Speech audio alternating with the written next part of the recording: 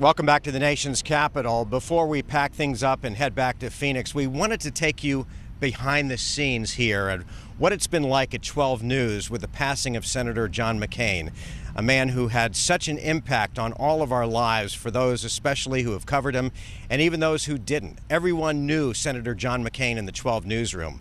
This is Impact. I remember as a kid, my dad taking me to see John Kennedy's funeral procession in 1963, and then waiting in line. It was freezing cold, waiting in line, and then walking in the Capitol Rotunda in the U.S. and seeing this flag-draped coffin and not really understanding the significance of it, but I knew that my parents had been crying all day after seeing John Kennedy's funeral procession. And I sort of had this weird deja vu today that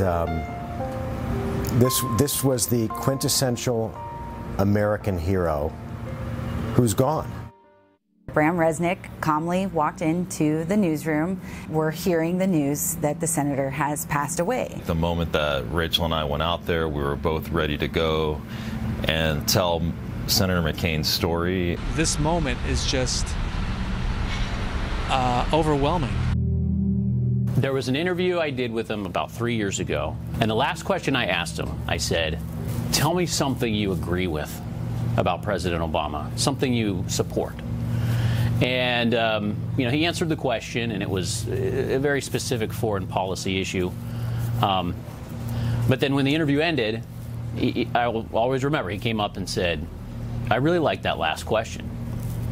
And I think that says a lot about John McCain. He appreciated efforts to try to find common ground. It was the moment at the state capitol when John McCain's hearse pulled up, and I'm getting chills just saying it now.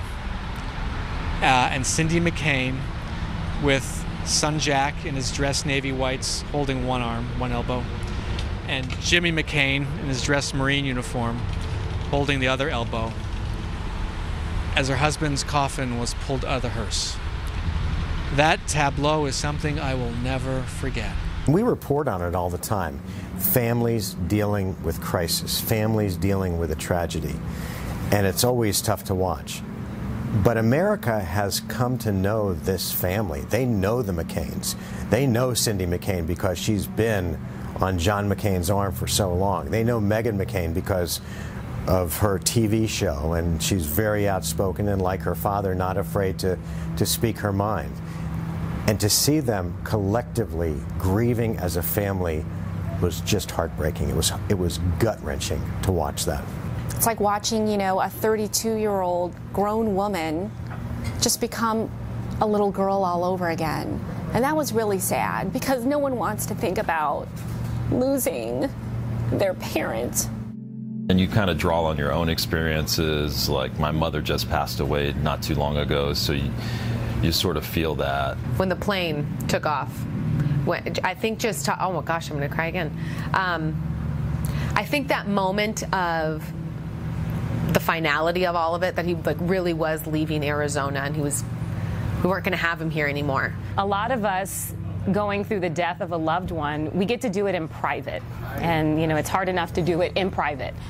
But to see the McCain family do it in public, that part has really touched me. As a daughter to a police officer who serves our community, just as John McCain did as a politician, it's hard to think about that day and to see her hold her stomach and hold her heart and fight back tears at his services. It's so real.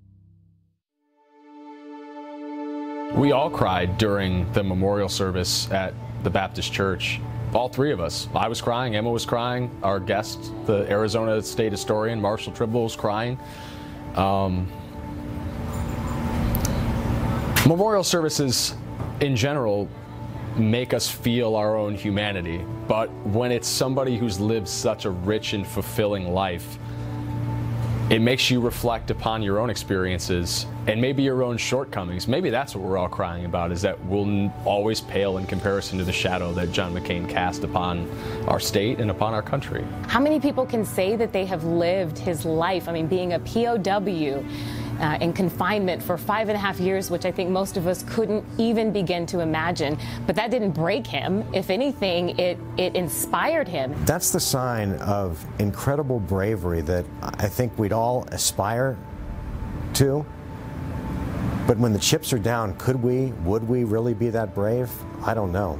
I really don't know. When my family came here with nothing, somebody like John McCain, who understands the plight of Vietnamese, what it's like to come here to a foreign country, not have anything, not know anybody, for him to be that ambassador and to help this community when they need it the most, you know, it's truly a sad day. It's a sad time for the Vietnamese community. I know that because of what he went through, 5.5 years as a prisoner of war in Vietnam, but yet he still managed to forgive. And you just sensed that this was someone who understood this broader context, that we're all in this together. How many decent men are left on Capitol Hill? All of them, politicians to be sure, they all want to win. They'll do what they need to do. They'll shake the hands they need to shake.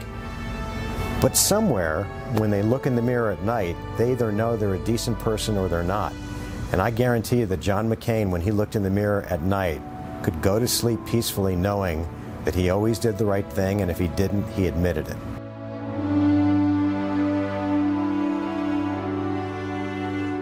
And I would be lying, guys, if I didn't say how much I will miss the senator, his presence, the way he treated the media, how good he was to Arizona, and especially how he always put country before party. Joe and Rachel, we'll toss it back to you, and we'll see you back in the Valley in a couple of days.